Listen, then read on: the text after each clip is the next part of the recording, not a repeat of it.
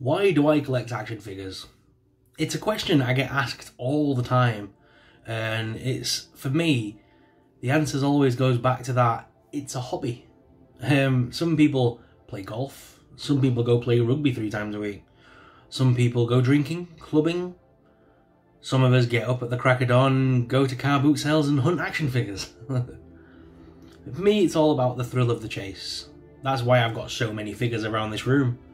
It takes me back to a simpler time in my life where I could sit on the floor with a bunch of figures and make up stories and have adventures that I couldn't have in the real world.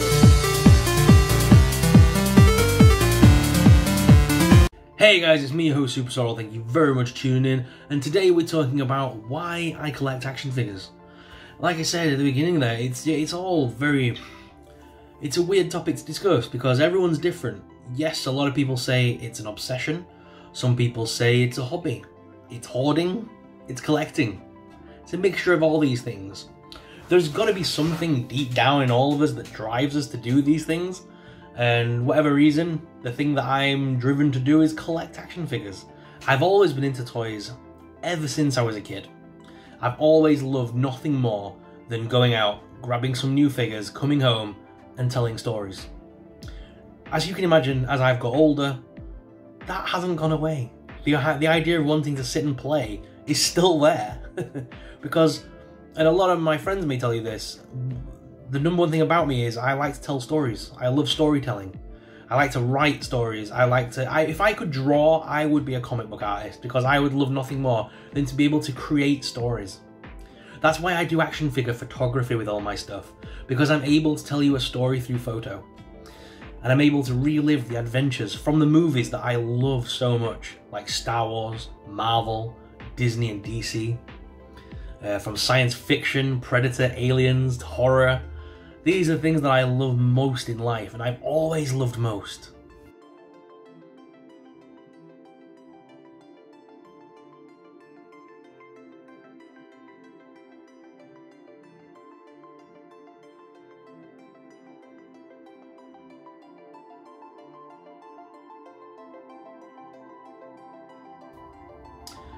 But if we go back a little while, my favourite thing when I was a kid was my dad would wake me up on a Sunday morning, give me, say, £3, which was a lot of money back then in the 90s. He'd give me £3 and he'd say, son, you can have whatever you want for that £3 at a car boot sale. And he would take me, and then I would be in charge of that £3, and I could get as many figures as I could for that £3. I used to love that more than anything. And because I was a child of the 90s, that means the product that I was picking up was always Turtles, it was He-Man, it was Thunderbirds, it was things that were before my time. So even though, this is why I always say, even though I'm a child of the 90s, I grew up with the toys of the 80s. I had Thundercats, I had old Batman stuff, I had the Ghostbusters, the fire station. I had that, I had the blimp from the Turtles, I had the van. I had the Technodrome, which is now worth a fortune. I had the original line of Power Rangers when they first came out. My parents stood in line at midnight to get the Dragon Zord. See, nostalgic memories there. It all runs out. I love it so much. And as an adult, I love the fact that companies like Hasbro have been able to reproduce these things for us.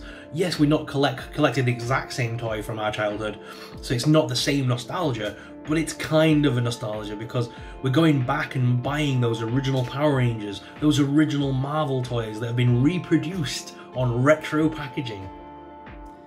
And it's just so awesome to be able to collect those now as an adult. Some things I couldn't afford as a kid, I've now got.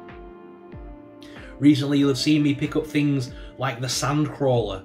You'll have seen me pick up things like the Ewok Village. These were all things that I didn't have as a kid that I always wanted.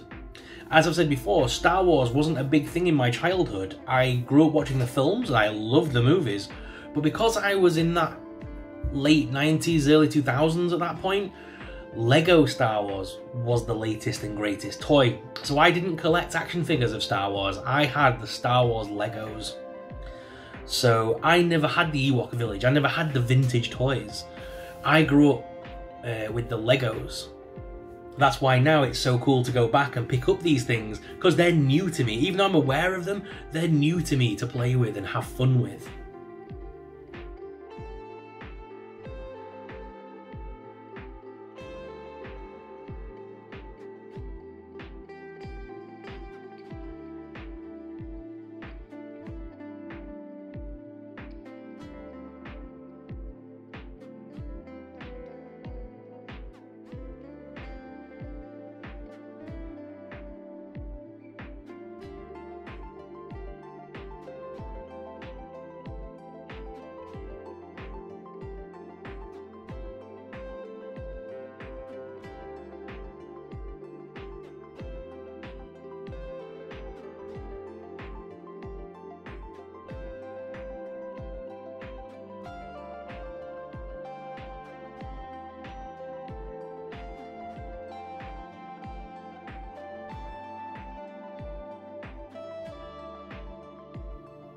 So I just wanted this video to address a few things. Some people message me on a regular basis saying, aren't you too old to collect toys? No, not at all.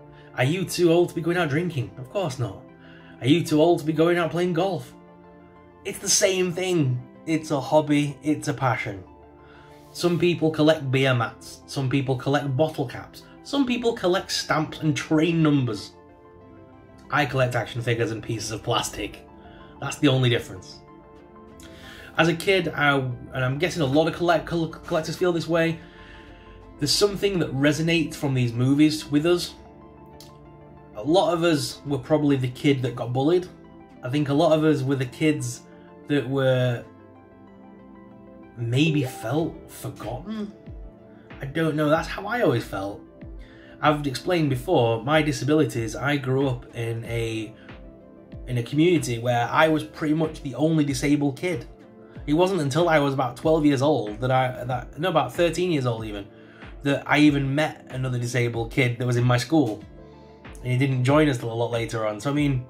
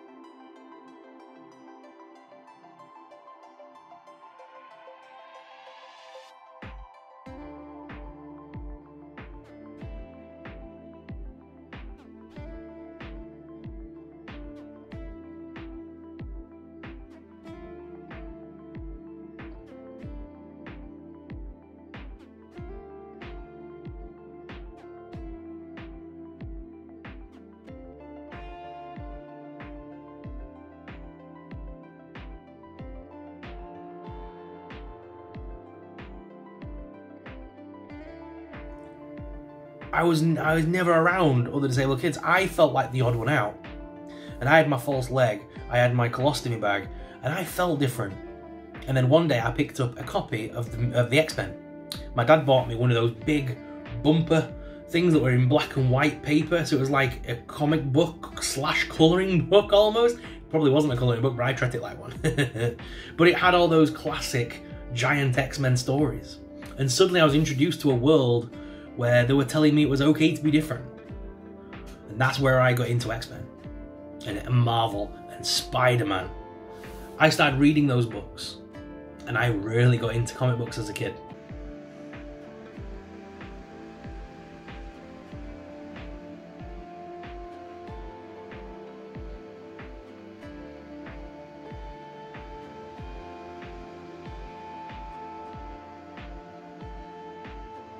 So basically, what I'm trying to say is, I think each of us in this world are different, and we all collect for very different reasons.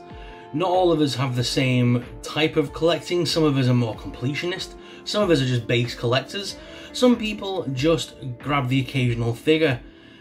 Some people are like me and spend most of their lives buying figures and, you know, displaying them and having fun with them, and I don't think there's anything wrong in that. And I just wanted to make this little video just to address that, because I do get a lot of messages, comments, emails on a regular basis telling me to grow up, telling me to stop doing what I'm doing on YouTube because I'm pathetic, and that I'm a giant man-child, which the last one I will admit, I am a giant man-child. I don't think there's anything wrong with being in touch with your inner kid.